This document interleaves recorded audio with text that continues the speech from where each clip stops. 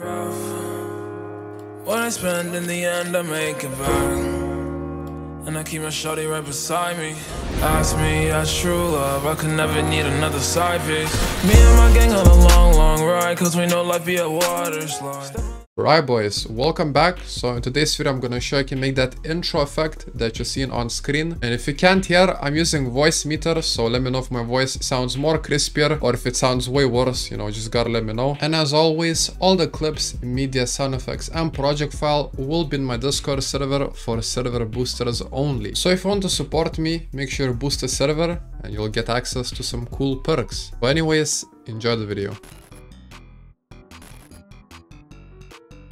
Right, here we are in Vegas, so I'm gonna do this tutorial in 60 FPS, but it doesn't really matter. If you want to follow the tutorial step by step, and make sure it's at 60. Anyways, click apply, click OK. And now drag in your song, drag in your clip. Now you want to decide how long your intro will be. So in the preview, it was 8 seconds long, but if you think it's too long, then you can always make it shorter. So I'm gonna have it start here, and I'm gonna have it about 8 seconds long, as you can see over here. So make sure the intro ends on like a beat over here.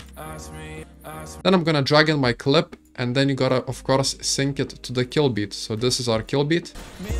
So once those steps are done, make sure you've made markers. You have the marker that ends the transition and then the marker for the clip's kill. So now we're gonna record the intro. So in order to do that, you need OBS or some recording program that can record your screen. And then you have to set up the layout. So the layout I did at the intro, I made my preview over here to full. Then I put this plugin manager window on the side. Now if you don't have this, make sure you go to view, window, and there is plugin manager over here. So you want to pull it out, then you want to hold control and drag it to the side. Make sure it locks in like that. So now, of course, you want the preview window to be in the middle. So drag this one like that, and then drag this one like that. So make sure it's about in the middle like that. So yeah, now you want to drag the song and then the clip back, and we're going to record ourselves dragging it back. So we're gonna do this in the, recording. So have it set up like this. Make sure only the song and clip is visible. Start recording. Of course, I'm already recording. But imagine I'm recording. So 3, 2, 1, go. So I would do this, drag it over here. Then this one, drag it over there, and then go to the start of the transition. And then wait a bit, and then end the recording right there. Boom. So then you should have something like this, a recording of you just like dragging this back and dragging the clip back and then clicking on the clip. So of course, once you have this, you drag it onto here, and you want to decide, first of all, how long you want a mask transition to last. So mine was about 4 seconds long in the preview. I would probably do it again on a beat shake.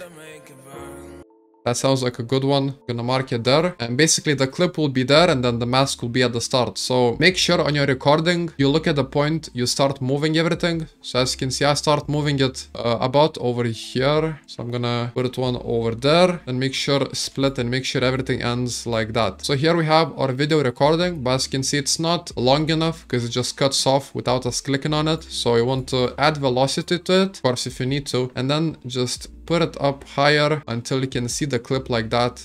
Yeah, that it syncs up like this. But yeah, once you have that, you want to go to the start over here, and then you want to take a screenshot. So click on save snapshot to file, click, then click save, and here we have our image. So now you want to make a couple of new video tracks. So right click and just insert a bunch like that. Then you can drag in your image, and now we can start the masking. So here's our image. Right, so then you want to go to pen and crop. Go to position and zoom it in until you cannot see like your desktop stuff. So it's only like, Vegas Pro. Then you want to go to masking and make sure enable that thing, and then make sure sync cursor is checked like that. So click on the first keyframe, and now we can start masking. So you can mask whatever you want. So I'm gonna mask the video first. I'm gonna click on this rectangle, click, and then I'm gonna highlight this window. So do something like that. Make sure it's as perfect as you can get it. So something like this is fine. As you can see our mask over there. So once you have this, you can mask something else. So copy this over to the top. Go back to pen and crop. Instead of resetting your mask, click this over here. So make sure it shows move in X only. And then you can move your mask to the side. So now we're gonna mask out this, so make sure it's perfect as well. And once you have that, make sure there is no gaps in between. That is nice like that. And of course, close it out, copy and paste over to the next one. Go to pen and crop, and now you can move it to the left. Move it over here. You can move it around with this. You can click on it again, select all, and then move it around. So just like that, we got no gaps. Close it out, copy it again, go to the top, and now we need to mask out the bottom. So instead of masking it out again, click on this until it says move in Y only, drag it down. We're gonna mask this video tracks. So do that, then shrink it down till it's only video tracks, like that. Once you have that, close it out, copy it onto the next track over here, and now we can move this thing to the side. So make sure it's on move in X only, drag it to the side, make sure everything's aligned. Then we can extend this all the way to here, and then if you check, here is our Vegas Pro mask. Alright, so we're gonna start with this top one. So go to video effects, search for warp transform over here, drag default one onto here, then copy my settings. And now you want to go to motion blur, make sure you enable that and put it to the highest one, 360. Then you want to go to the very beginning over here and keyframe some stuff. So keyframe Shift X, Shift Y, Z-distance, swivel and tilt. And then you can move it around. So I'm going to move the swivel, this will turn it to the side. I can move the tilt, so it's like that. I can zoom it in a little bit and then move it all the way to the side. So make sure it's on the side like this over here. Then you want to go somewhere in the middle. So you can't really see this, but go somewhere over here and then place keyframes. What I'm basically gonna do is reset this back to 0. This one 0, this one 0, this one is 1. And this is 0 and 0. So what we've done is we animated it like that. And now I want to make these keyframes to fast fade. So click on all of them, hold control, right click, fast fade, just like that. So once you have this, you can head on over and search for lens correction. There we go, BCC lens correction, drag that onto here. But then you want to make the correction to 100% like that. Then you want to keyframe it and go somewhere in the middle. So over here, and set it to 0. And of course, set this one to fast fade. So now we have sort of this warp as well, as you can see. Then we have the mask coming in like that. So once you have this done, you can head on over, right click, copy, and then head on over to the next image. So we're gonna paste it onto this one. You wanna right click, selectively paste event attributes. Make sure the third one is checked. So video events, effects and keyframes. Click and then OK. So what he has done is copied the effects, but we don't want it to go in the same direction. So we're gonna change it. So go to the very start. You might wanna reset this back to 0 so that you see what you're working with, like that. Maybe disable lens correction for now. You want to maybe tilt this up, swivel it to the side, and then move it a little bit to the side like that and a little bit down. Enable lens correction back, and now we can see it in action. So as you can see, is gonna come in like that. So now we can copy this and then paste it onto the next one, selectively paste, OK. Now I can head on over to here. As you can see, it's gonna copy what it did to the other image, so we need to change it as well. We go to the very beginning, disable BC lens correction, then you can see it over here. So then we can see it over here. So maybe we want the tilt to be like that. Swivel to the side like this, and then make it go up and then to the side like that, and make sure enable it again. So now we have the 3 masks going from different directions like that. So once again,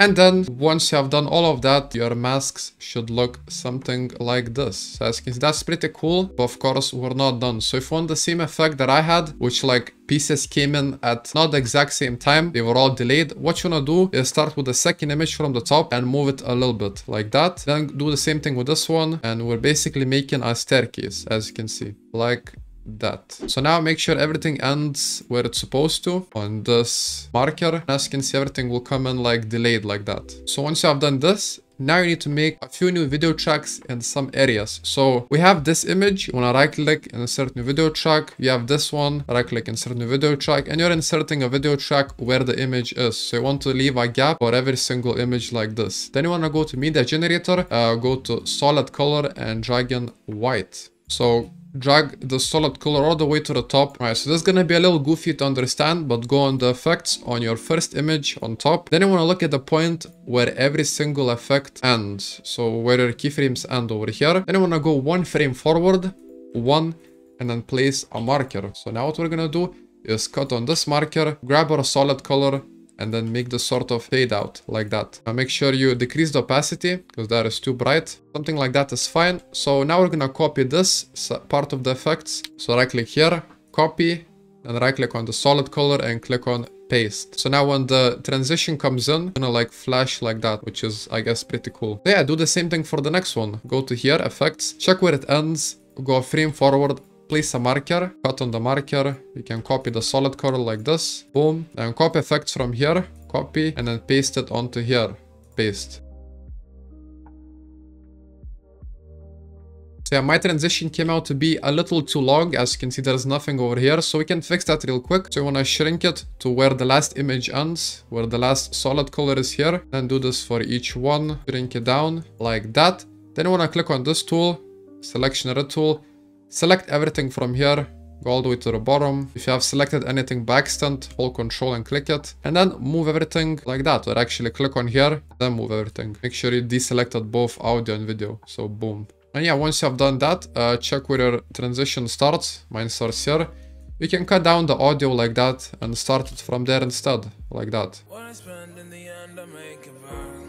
So yeah, once you have all of this, as you can see, it should blink and then it starts the video. Now we're gonna configure the video. So on the video, head on over to pan and crop. Make sure to zoom it in, just like you did with the masks, so that you don't see like your taskbar and stuff. Something like that is fine, I guess. And once you have this done, head on over all the way to the top, make 2 new video tracks, 1 and 2. Then once again go to media generator, solid color, and put in black. This will make it so that the video sort of fades in. Make the sort of fade in. And now on this track, what you want to do is go to video effects, search for blur mock curves. This effect over here, drag it onto there. Then you want to set your shutter duration to 0.5. And then you see on top there's composite and blur mock curves. So you want to make sure composite is at the start. And now when you move your blur mock curves, as you can see, the whole video will move like that. So this will act as our adjustment layer. So you want to keyframe Z distance. Then you want to go where the transition mask ends over here, where the video starts. You want to go a frame before that, place a marker, and then set this marker to 0.9, thing like that.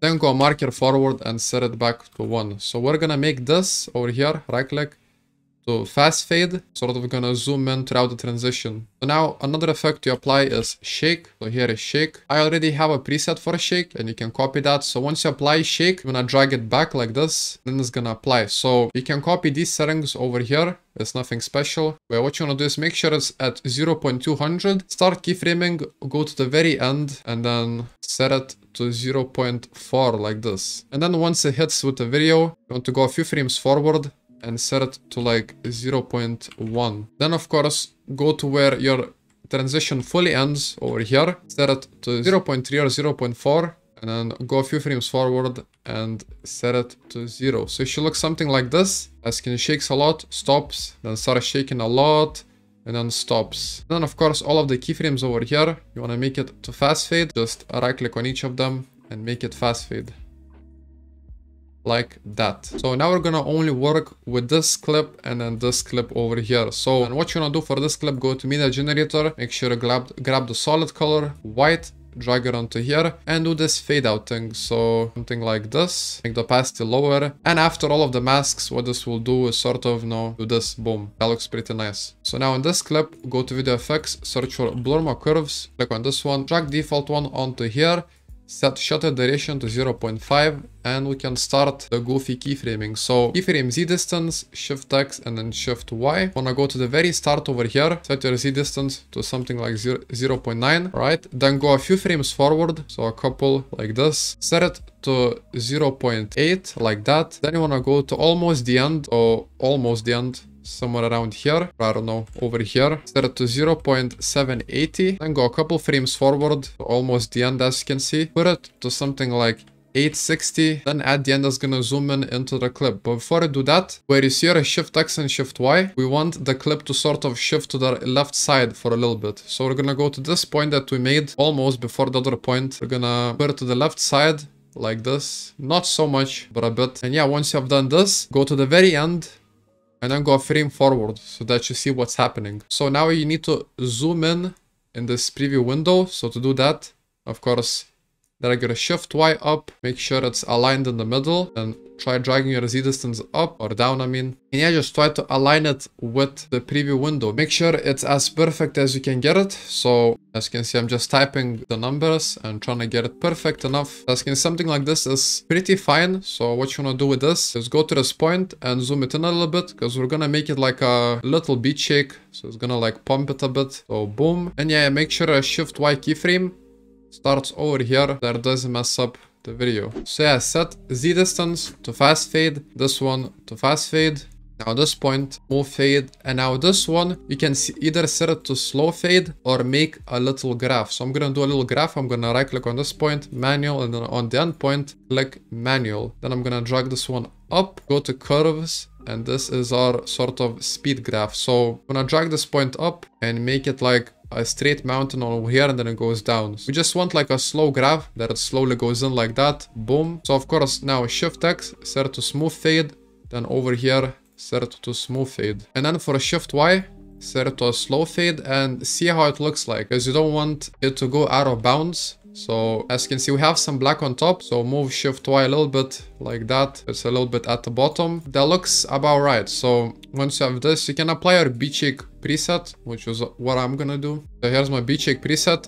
Nothing special. You can copy the settings if you want. Now of course what you wanna do is search for levels in video effects, and we're gonna apply some light on both of these clips. So drag the default one onto here. Then you want to start keyframing, drag levels so it starts roughly around here. Put it to slow fade, go almost at the very end, so over here, and then set input end like 0.5 or 0.6, whatever you're feeling. Yeah, see how it looks like?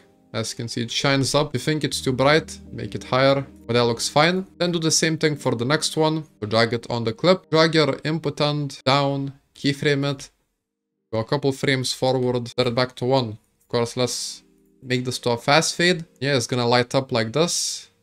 As you can see, boom. So now what we're gonna do is apply some lens correction. So search that up, BCC lens correction, drag it onto your video, set correction to something like 100, I guess. Keyframe it, drag this point all the way to the end. And now you're gonna decide where you want your correction to start. So I'm gonna start it where my levels start. Let's put it back to 0. Then put it to slow fade. So it's gonna do something like this. And if you think it's too much, always lower it. So this looks fine. Now for this one, we're gonna do the same thing. So drag on lens correction, put it to like 80 or 70, like that. Keyframe it, go a couple frames forward, set it to 0. And of course, make sure you put this to a fast fade. And yeah, then it should look like this. And finally, top it all off, let's apply some flicker. So search for S_flicker. I'm gonna be applying a preset, which you can copy like that. So we want a keyframe amplitude, go down, put it all the way at the end, and then start it from somewhere here maybe. Put it to 0, set it to slow fade, and it's gonna flicker into here like that. Boom. Then do the same thing for the next one. Apply it onto here, add keyframing, go a little bit to the right, set it to 0, and then set this one to fast fade like this. Yeah, now it looks something like this. And once you have done the whole effect, the whole video, the whole shenanigans, this is how it looks like. What I spend in the end, I make it back. And I keep my shawty right beside me. Ask me, that's true love. I could never need another side piece. Me and my gang all alone. So yeah guys, that's the effect. Pretty long one, but if you made it until here, then make sure to drop a like. And yeah, I'll see you in the next one. Goodbye.